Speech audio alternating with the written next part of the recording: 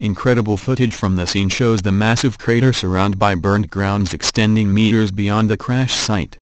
A man, who only identified himself as Zhang, said he heard a deep sound coming from the sky before a strange object dropped from the clouds and smashed into the ground. Villagers then rushed to the crash site and were amazed to see a huge crater with scorch marks all around. The bizarre incident has triggered waves of speculation around the world on what caused the crash.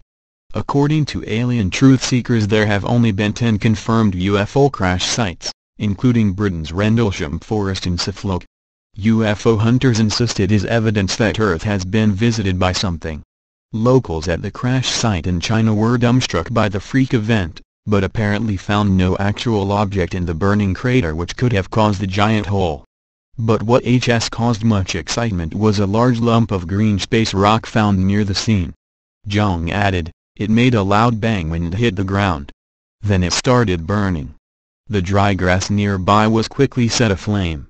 A number of UFO sightings have been made in China this year, including a strange floating object that brought traffic to a standstill as drivers leapt out of their cars to look up in awe.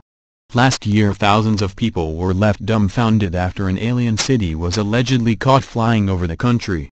According to local media, police later found multiple items, believed to have been broken off from the crash, in different locations around Zhangjiapan, a remote town in the middle of rural China.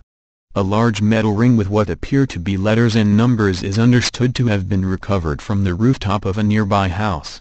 That has sparked suggestions it could be the wheel of an aircraft. While the incident has baffled authorities, who are now running tests on the objects, truth seekers claim it is proof of alien activity.